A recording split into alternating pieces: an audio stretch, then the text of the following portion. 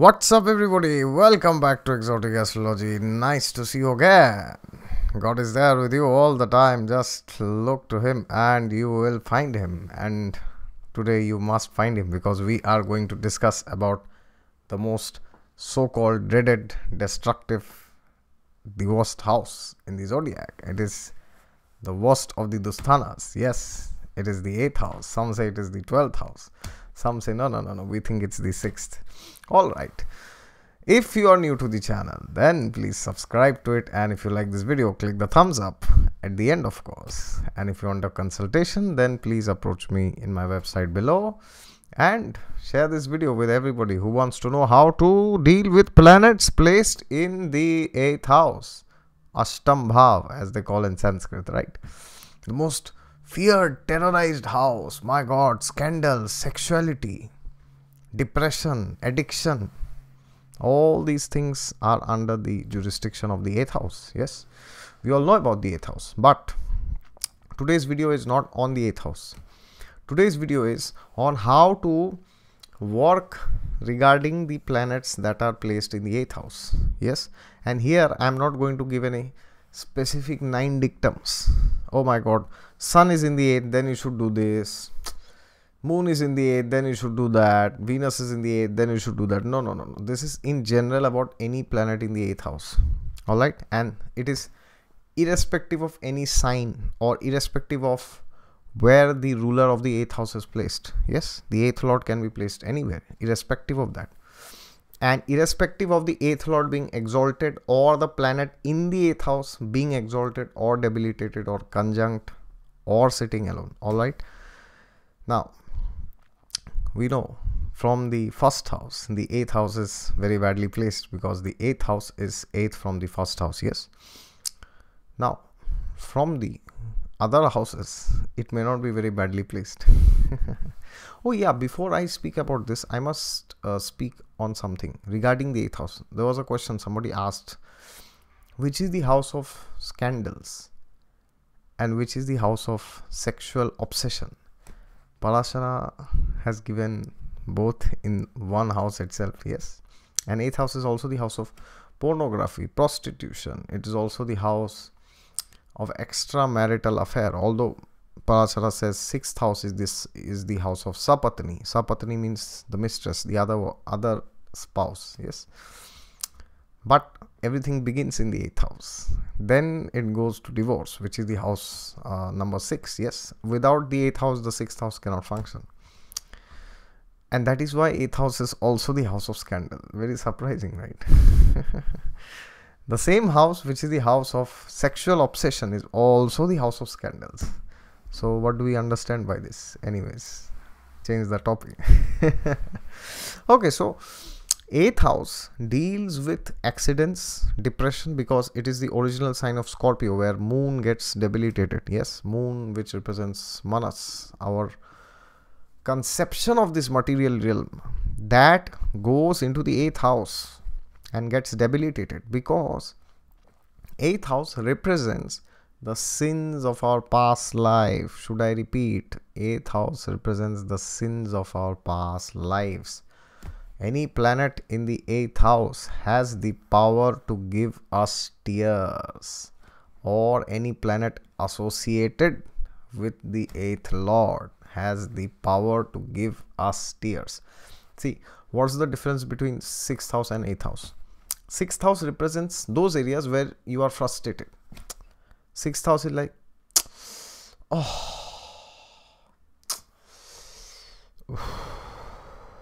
I'm done with this. That's the 6th house. And then the 8th house is,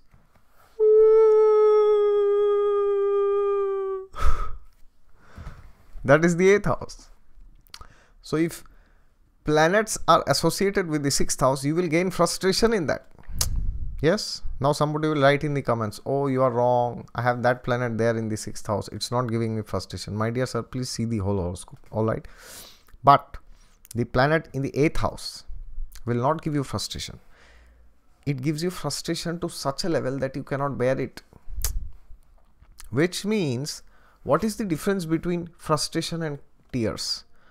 When the frustration reaches to such an extent that you realize that you can't do anything about it, then it goes to the matters of the 8th house. That is what the 8th house is. That is why it is the godfather of the 6th house. 6th house, the house of burden. Okay, anything in the 6th house will feel like a burden, which you would feel, if this thing was not there in my life, I would be so happy. But 8th house is the opposite. 8th house, you feel, I wish this thing was there with me. Oh, I wish, moon in the 8th house people, I wish there was mental stability in my life. Yes, that's the 8th house. And when you don't have that, you are in tears all the time. That is the 8th house. Because 8th house tells you the areas which you must pay back in this life. Yes, those sins which you have performed, they will come in the form of the planets placed there in the 8th house, or wherever the 8th lord is sitting, or whichever houses it is aspecting, or whichever planets it is conjunct with. Okay, I remember a song. Anyways, I will not say it now. Some other time. Alright, so now the first thing we should do is, if we have any planet in the 8th house, either it's one planet or no planets, or we do not have any planet also, but the 8th lord is sitting somewhere, right? The 8th lord will always sit somewhere. So irrespective of that, you have a planet or you don't, stop performing sinful activities. Because 8th house is the core house of sin, Papa. And what is sin? Sin is nothing but basically disobedience to laws of God. And now you may say, oh, I'm a rebel, I don't follow any laws of God. No, you are not a rebel. You are the 8th house, which is the house of the Scorpion. Scorpion, people think Scorpio is a very rebellious sign. No, they are foolish actually. Scorpio is the most controlled sign. Scorpio is the most helpless sign. Why? Yeah, and now somebody will blast me in the comments. Oh, you are saying wrong. Scorpio is not like that. We are revolutionaries. We are this, we are that. No, I'm not saying that you cannot be like that. You may have other good planets placed. But what I'm saying is, the sign of Scorpio, how do you see the Scorpion? Scorpion is like that, right? So it has these two, that, I don't know what you call it, fangs, through which it catches you. And then from the back it tucks. It hits you. That means Scorpio or the 8th house represents those things which we have to pay back in this life, which has caught us like this. That is why we are crying always whenever it comes to the 8th house. So the first thing that we must do is, we have to stop performing sinful activities. At least from now, whatever we have done, we have done. We can't change it. Although I'm going to speak about that also. But we have to make sure that at least now we press the stop button. Tit, red button, stop. So now what will happen? In the next lifetimes when we are born, then the situation of the 8th house will be much better. Okay. Because if we go on committing sins further, especially the 4 regulative principles which the Srimad Bhagavatam entitles, alright, and I'm not talking of any other scripture here. In the Vedic context, I'm not talking of Vedas, Puranas, Upanishads. No, I'm talking of the highest of all the authorities. That is the Srimad Bhagavatam. That is known as the crest jewel of all the books, of all the scriptures. That is known as the Amalam Puranam. Amalam Puranam means the purest of all the Puranas. That is like Shiromani. That's like the crest jewel. That's the best, because Vyasadeva wrote the Srimad Bhagavatam when he wrote all the other books and he was frustrated after that. Then Narad Muni came and said, you have missed out something. And then he wrote the Srimad Bhagavatam, which is an exclusive glorification of Lord Vishnu and his avatars and his interactions with his devotees. That is what the Srimad Bhagavatam is. So in that there are these 4 regulative principles which are mentioned.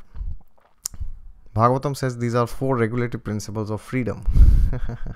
Oh my God, how can regulation give us freedom, right? No, materialistic people cannot understand this. If you tell them that these are regulative principles of freedom, they will say that, oh, you are trying to restrict us, right? You are trying to bind us, you are trying to hold us. No, these principles will liberate you, because this will give peace to your mind, which is the greatest asset, mental peace. I know so many beautiful people, handsome, hot, sexy ladies. They don't have peace of mind, my God. Billionaires, millionaires, no peace of mind. Everything is in ruins. If you don't have peace of mind, how can you enjoy? So these 4 regulative principles, the first one is abstinence from meat. Yes, because we are taking away the right from a living entity to live. How would you feel if somebody would come and chop your head off? Nowadays, there are so much discussions on sexual harassments.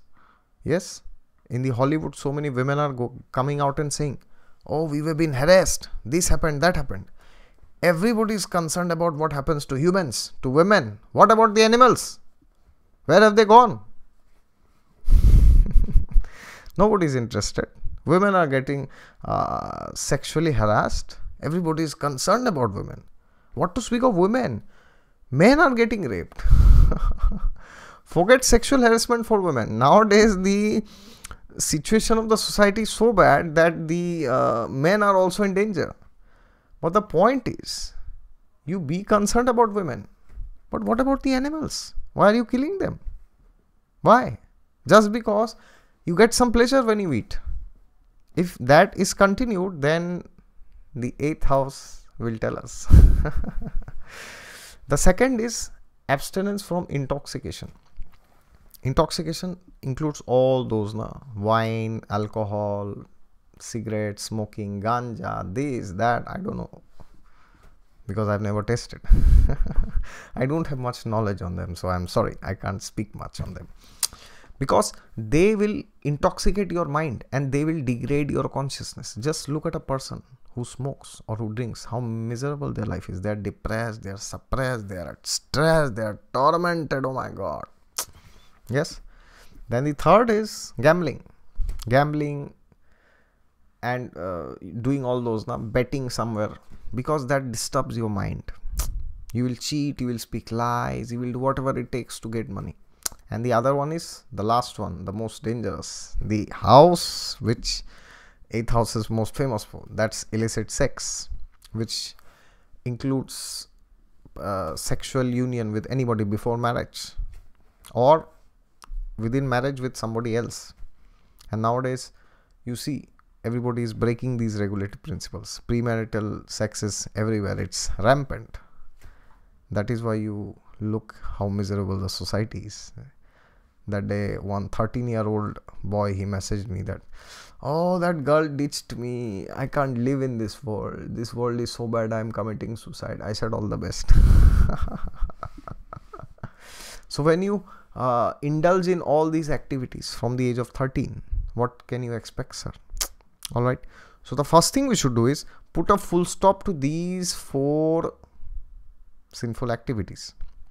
And watching pornography, discussing sensually about women, about private parts of the opposite sex, everything comes in that, because one who is discussing, he will watch pornography. Definitely. It's not possible that you discuss about the opposite sex and then you don't go and see. Yes, so many girls I know, my God, so many boys.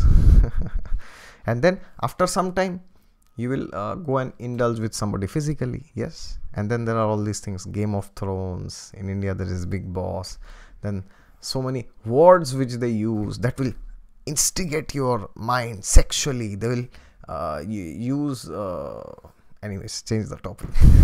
People are intelligent to understand what I'm saying here. That's the first thing to do, to deal with planets in the 8th house. At least press the full stop now. Don't commit further sins, because that will give you tears. All right. What's the next thing that has to be done? In the 5th canto of Srimad Bhagavatam, the character of Rishabdev comes, who is one of the Shaktavesh avatars of Vishnu. Rishabdev tells to his most effulgent, most illustrious son, the great Bharat Maharaj, after whom India is named, Bharata. So he tells, Rishabdev tells to Bharat Maharaj that, Bharat Maharaj, my dear son Bharat, today I will tell you the shortcut, the secret, not secret, not shortcut, the Maha secret, Maha shortcut to liberation, mukti, spiritual perfection. I will tell you today. And I will come to that, how it is related to the 8th house. I will explain it. Rishabdev tells to Bharat Maharaj, he says, Mahat Sevanam api dwara vimukteshu. He says, Mahat Sevanam means when we go and do service to the great souls. Mahat Sevanam api dwara vimukteshu. It opens the door, the gateway to liberation, because then God is extremely pleased that he or she is going and helping a person who is very close to me. Which means whenever we get a chance to serve a elevated personality, a spiritual personality, we should never miss out on that. Now, Mahat Sevanam Dwar Vimukteshu. That means the 8th house, which is 12th from the 9th house. Yes, 9th house is the house of Guru, of spiritual personalities. It's also the house of God and your father. But it primarily represents the Gurus, because we don't see God. We don't experience God, right, at this level. We only experience his representatives. Yes. And 12th house represents the feet. So feet of your Guru is the 8th house. So the only remedy, the only person who can save you from the 8th house is your Guru. Nobody else can save you.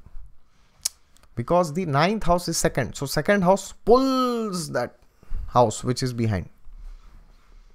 That means whenever we get chance to serve spiritual personalities, to go and hear from them the greatness of God, to go and hear from them and enlighten ourselves. It can be anywhere. It can be in US, somewhere in Vrindavan, somewhere in Mathura, somewhere in Hyderabad, somewhere in Rawalpindi, Pakistan, somewhere in Uganda, somewhere in Massachusetts, somewhere in London also, anywhere. Wherever we are getting chance to attend a spiritual program, go and take enlightenment from there. To go and listen to what they say. And not only listen, go and apply what they said.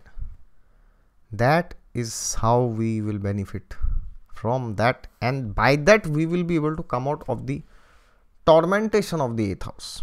Otherwise, the 8th house will not spare you. Yes. Everybody is having a lot of fear about this 8th house. But it's very simple. Just two things you have to do.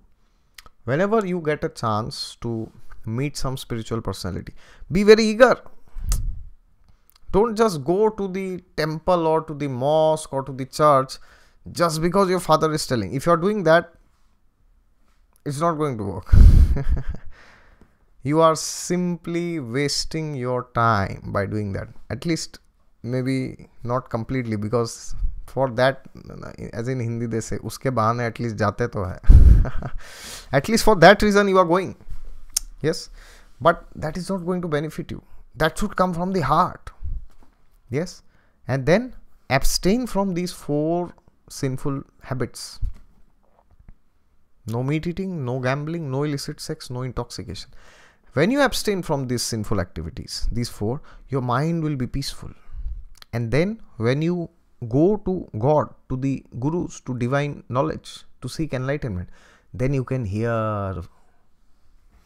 Otherwise, you take a materialistic person to a satsang program where a guru is giving a lecture. What will he or she go and say? Oh, it's very boring. I don't like to sit there because I want to see Game of Thrones, right? That means the level of depression this person is suffering from is so bad that when the guru is talking of some enlightening things, this person feels, oh, it's so boring. And then what this person does? This person goes into some illusion, fantasy. They will go and read Harry Potter. Yes, yes, yes. Why not Harry Potter? Yes. They'll go and read Harry Potter. Oh, there's a beautiful story. There's some fantasy La La Land where some great illusions, great magics are going on. Then they will go and watch this Game of Thrones. Oh, there are people who are not cheating each other. That day one of my friend was telling they are showing something. Anyways, change the topic.